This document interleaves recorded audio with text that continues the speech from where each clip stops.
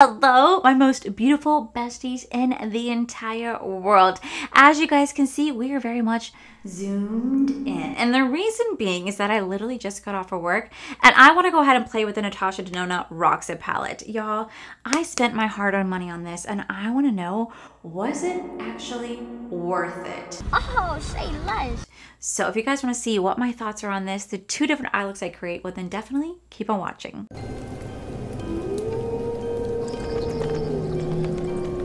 Alrighty, so I literally just got off of work. I've had this makeup on since like 10 a.m. It is currently 8:47 at night. So this is how we're looking. All I do is put on a new lip balm. I'm not doing anything else. And I tried something different because recently I have just been filming reviews the second I get off of work, but I've been too lazy to redo my makeup because, well, y'all, I ain't got time for that. I'm too exhausted, okay? So I decided to do something a little different. I did this before with my Inslee Rain 90 by Nature review where I just wiped off the entire makeup, including the mascara, and I look like Fester from the Addams Family. It was a little scary. So I was like, you know, let me try something different. I just took a makeup wipe just to the top of my lid, so I hope this works.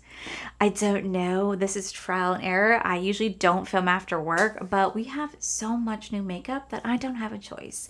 So anywho, this is the brand new NATASHA DENONA ROXA palette. If you guys have been following me on my channel or watching my new makeup releases, you guys would know that I had a little bit of issues with this palette. I talked about it when I wasn't supposed to, and I got in trouble by the brand. And, you know, I've already talked about this enough on my channel, but I bought it regardless. And so many of you guys were like, Bestie, we're too petty. We would not have bought it in spite of that. And I was like, you know what?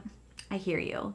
But I want to know, was it actually worth it? So let's find out. And I did this on Sephora because for some reason, trying to do the pre-order or the early launch order on NATASHA DENONA's website, I was having a lot of trouble with it. I don't know why. I just was having a hard time finding it and then trying to get the link to actually work for me to buy it. I don't know what's going on. So it just ended up not working out for me. I ended up sharing it with you guys. You guys were saying that codes were not working, reward points were not working. So I don't really know what happened with that launch. So I was like, you know what? I'm just gonna wait to Sephora. So I ordered this on Sephora's website. I did pay for express shipping and it didn't get here until yesterday. And I was like,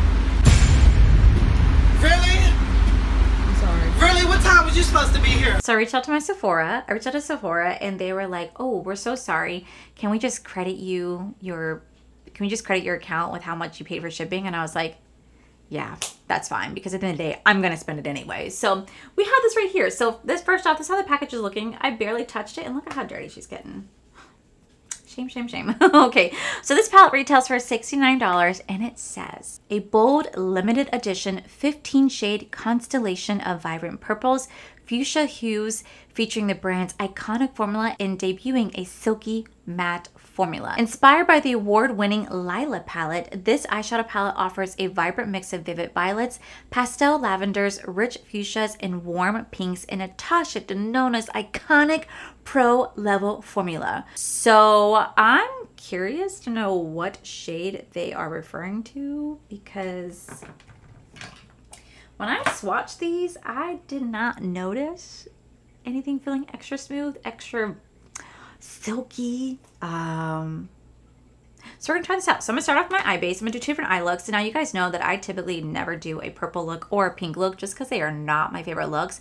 I've been slowly getting into like a purple blue because you guys are like telling me you need to do it. And I was like, okay, fine, I will. I've been slowly getting into the looks, but pinks and reds are still like my least favorite to work with. But we're gonna try to do two different eye looks. I'm gonna do like a pink look. I'm gonna do a purple eye look. I'm gonna try to play with as much colors as possible. Now, for some reason, I for sure thought this would be like a pure purple palette, but it's definitely not. It's definitely not. Okay, so we're gonna start off with this shade right here called, I don't even know how to say that. This shade right here. Jacaranda? Ooh, I hope I'm saying that right.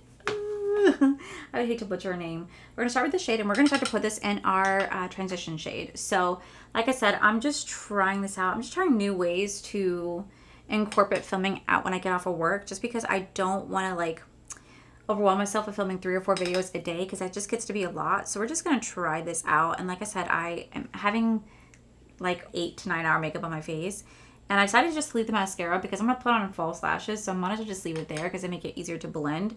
So I hope this works. If this doesn't and the formula performs badly, I'm honestly going to say it's probably my fault and not NATASHA Denona's, only because I know the formula for NATASHA Denona brand. I reviewed so many of their palettes and they do have fantastic formulas. So if it's not performing well, I'm going to say it's my fault for not going on a clean base.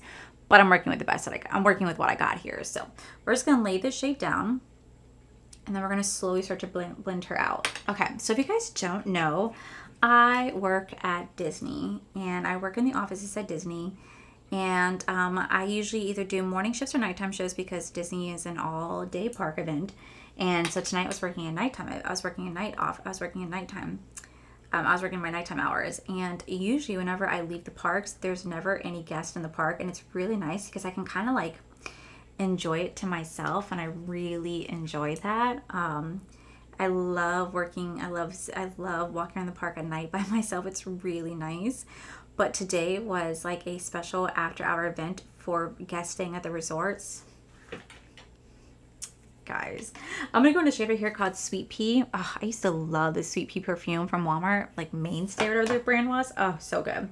So anyway, me and my coworker were walking out. We walked out. We're so used to walking out and not seeing any guests. Y'all, there was guests galore because they're doing a nighttime event. And I was like, oh my gosh. And I thought to myself, I was like, you know, if I just take off my name tag, I can kind of blend in with the guests and hop on some rides and get some free food the way that they are. But then I realized they were all wearing orange bands. And I was like, damn it. I would so try to sneak on if I could. See that water? I think my neighbors are showering or they're taking a bath. Either way, I hope it's very relaxing for them. I am craving a nice hot shower right now. Ooh, that is looking really patchy right here. That looks like shit. Well, we're gonna go over it with a shimmer anyway, but that looks really shitty. Again, I think it might be me more than anything else. I'm just gonna lay this right here. Normally, I'm not really a big glitter glue person, but as of lately, I've just been going in with it. I don't know why. I feel like it definitely has been helping with some of the shimmers. Some brands I don't need to, but some of these shimmers in here, they do seem like they are more toppers than shimmers. So I really want them to lay down as nicely as possible. And I think because I do have my eyes kind of like already had foundation on them, I just want to make sure I'm giving this eyeshadow a fair chance. So we're going to go into the shade right here called Concord. I do love a good Concord grape jelly. We're going to take this shade and we're going to put this right here. That's actually really pretty. You know what I really do like is that there's not much fallout with the palette, which is really nice. Then I'm going to go in the shade right here called Bait. I think this is really pretty. I love the way this looks, but it definitely is more purple than it is blue. But we're going to lay this right next to that. Okay, and then I'm going to take the shade right here called Stargirl. Stargirl! And we're going to put that right next to that right there. Okay, and then for the under eye, I am gonna go into the shade Orchard, Jesus, Allie. And we're gonna start to just place this right under here, if it will allow me to. And then I'm gonna take the shade called Velour, and we're going to blend that right next to that. I'm going to go into the Glam Light X Scooby-Dooby-Doo, where are you? I'm going to go into this one right here. I'm going to go into this highlight. It's like almost like a blue highlight. I feel like that's going to complement this really well. We're going to put that in the inner corner and brow bone. Like right here. Oh, that's so pretty. I'm going to like spice up my highlighter a little bit. My face is pretty... It's getting a little oily, but you know what? We're just gonna spice it up. Boom. Okay. Then I think for eyeliner, I'm gonna go into like this lavender color eyeliner. Okay, let me actually, I'll throw on lashes at the end because I feel like it'd be weird. Well, let me just throw on a lash really fast. Okay, guys, so I threw on a half lash. I am wearing the Robert Welsh Collaboration Blend Bunny half lash, and I did go in with the shade called Eclipse right here to line my upper waterline to mix with my false lashes. I have to say, damn it.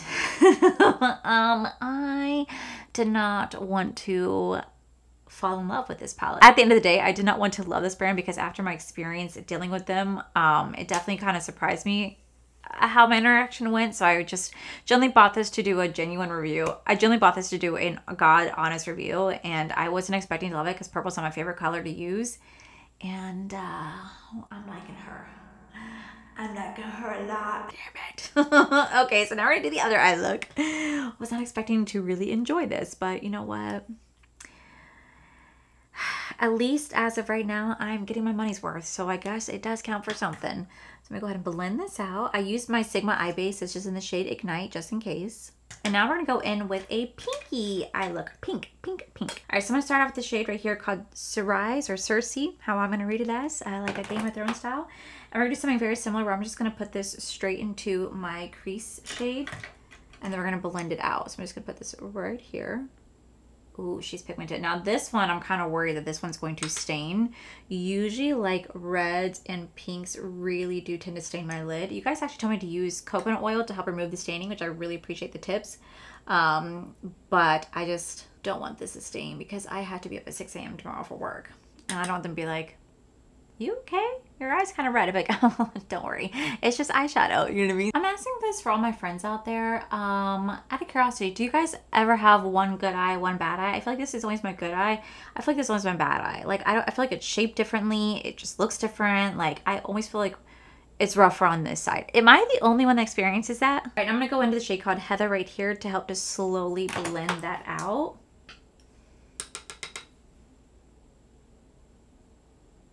I'm gonna go into Phoebe right here to help to blend that out even more. It's like a white gray shade. All right, so I'm gonna take that same shade, I'm gonna fill it in right here.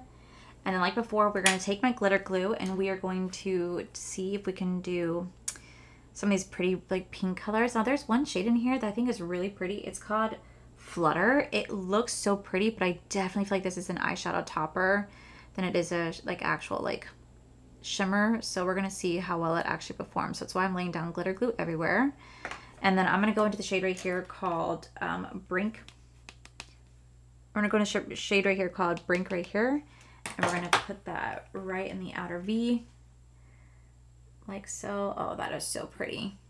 That is such a pretty color. It actually almost looks like a duochrome. It looks like there's some purple reflex to it. That's really pretty. All right, let's go into the shade right here called Flutter. Let's try this out. This really feels like a topper to me, but we're gonna try this. Okay.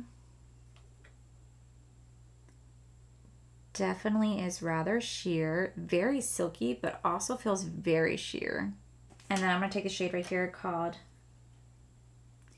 Dixie.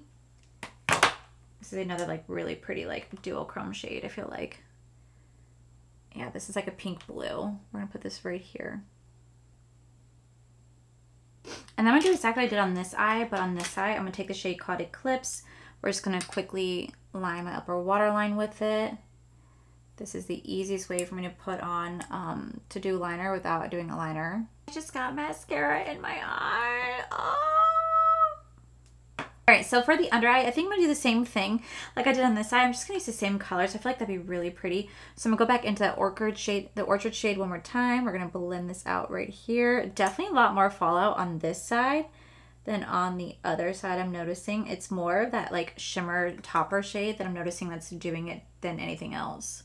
All right, now we're gonna go into this little highlight right here. We're gonna use this as our inner corner brow bone and highlight as well. I feel like that'd be really pretty because this has like a purple pink shift to it. We're just gonna add this right here. Yeah, that is perfect. Okay guys, so here is the final look with both eyes done. You have the purple side and you're gonna have this pink side right here. I do think they're really pretty, I do.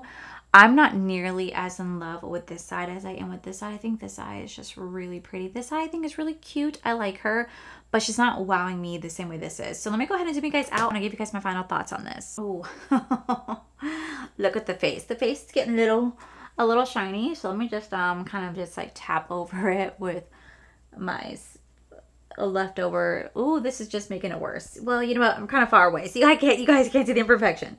You can't see the imperfection. It's fine. It's fine. Just absorbing the excess oil. Okay. So this is the final look right here. Like I said earlier, I do think both eye looks are really pretty. I definitely prefer this side way over this side. So I'm just going to quickly go over this. So first off, here's the outside packaging. To me, the outside packaging is nothing wowing. It looks so dirty because my fingerprints. I hate that it does that, but it is what it is. You're going to have 15 shades in here, a mix between mattes and shimmers. There's supposed to be a brand new silky formula in here. I don't know which matte it was, because I pretty much did use every single matte. I did use every matte. I used every matte in here, so I couldn't tell you which one's the new Silky MAC formula. Sephora's website didn't say, so I don't know if it's really this amazing thing. I will say that there wasn't as much fallout like I thought there would be with the mattes. There definitely is more fallout with the shimmers, but I do think the mattes performed really nicely. They were very easy to blend out. I thought they were going to be patchy, but it really wasn't patchy at all. It worked really nicely. Then we do the shimmers. I really do like the shimmers. I think they perform really nicely. The only thing I wasn't the biggest fan of the shade right here called Flutter. This seems more like an eyeshadow topper than anything else. So you would definitely need to lay this on top of like another eyeshadow, or you can lay it down on top of glitter glue to get it to really perform. But I had to go in several times just to build up the pigment, which I'm not the biggest fan of. I want to have pigment immediately and not have to work as hard for it, especially for the price point. So that's the only thing I did not like, was that shade right here. The rest do perform really nicely. Now, is this the most wowing palette in the world? No, absolutely not. But is it beautiful? Damn it, yes. Yes, it is. It is. And you guys know that I typically never go for something like this because I don't really wear a lot of purples and pinks. They're just, I don't know, something I never really gravitate to. And I really should, because I ended up always loving the colors. I always end up loving the looks I create with them. And then you guys are always like, Bestie, do it more. And I'm like, yeah, I don't know why I don't. Now, I don't have really any palettes to compare this to. I don't have the Love palette. I did declutter that a while ago.